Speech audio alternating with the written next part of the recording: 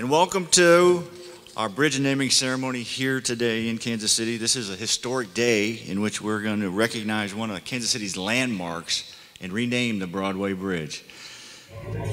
Naming a bridge for John Jordan Buck O'Neill was his life, because he gave himself to the building of bridges among people.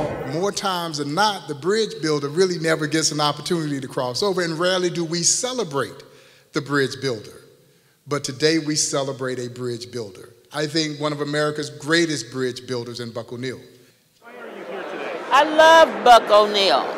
Very, very warm and full of good stories, and very sharp dresser and good-looking man. And, you know, I've been on that Broadway Bridge a million times in my life, and I hope to go on it a million more.